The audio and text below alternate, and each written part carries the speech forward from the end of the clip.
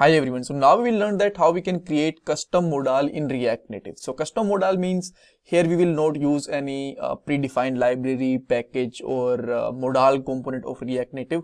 Here we will create our own logic to make a modal, or you can say that make a dialog box also. Alright, so let me show you the UI, like how it will look like. So here you can see that we have a button at the bottom for open the modal.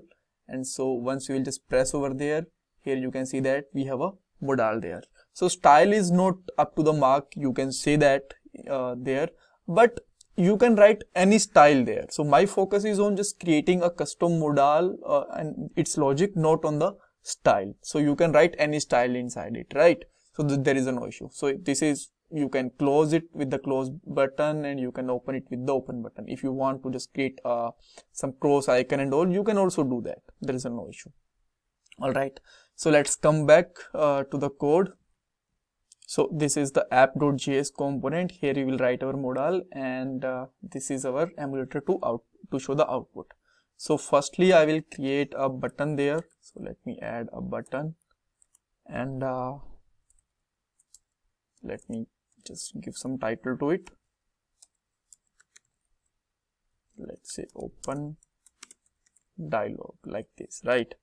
And with this we need to add lots of styles. So I'm importing their style sheet, and let's create a constant with the name of styles with style sheet dot create, and inside it we can write our style. And firstly I am just putting the style name to the top view, which is container, right? So let me just add style for container. First of all I am just putting their flex 1 so that it will be stretched over the complete screen. After that you can just say that justified content in the end, flex end. So we have the open dialog at the last. After that you can add one more view there, and inside this we need one more view. I'll tell you why I'm adding there. After that you can just add some text. Let's say some dummy text or something, and I need one more button there, and I am just putting there title of this is close dialog, right?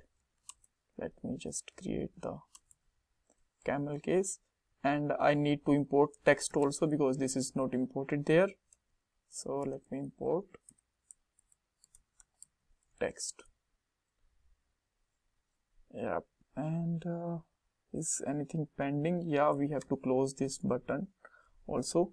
So now you can see that everything at the bottom of the screen. So how we can fix in the center?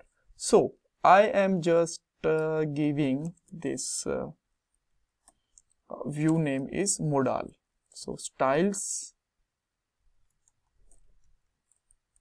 dot modal, and let me add some style to over there. All right, so just need to put there flex 1, and background color could be, let's say, green for a moment, right? I'll tell you why green. Here you can see that, right? And after that, if you want to just provide some element, inner element in the center, then just put their justified content in the center and aligned item in the center also, like this. They are now in the center.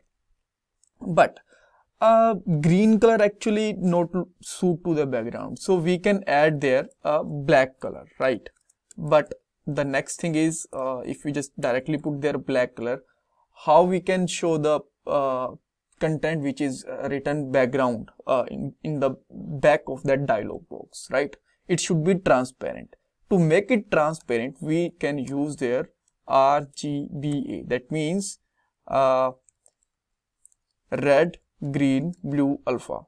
And like a function inside, it just provide the value 50, 50 and 50 and 0.5. Last one means we are putting the 50, 50, 50 value to the red, green and blue, and 0.5 means that is the opacity. And if we will save here, you can see that now this is the completely sorry guys, transparent.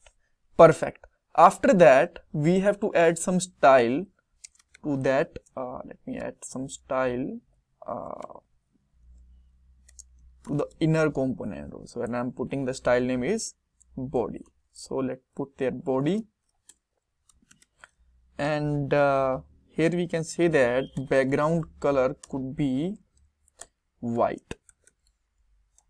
After that, width could be, let's say, 300, height could be, let's say, 300, and if you want to just justify this content at the center, then you can also do that. And if you want to just provide some space between them, then you can add some style to the button or text also, right? I hope that you already know about that, because we already know about margin, padding and everything. After that, let's add some padding, could be 30, yeah, like this. Perfect. And at the last, what we can simply say that border radius could be, let's say, 10. Perfect. But how we can just hide and show this, because this is always be visible. For that, we need a state. You can put any name to it. I am putting there show. By default, value of this state will be false. So use state, and by default value is false. And here we will put there,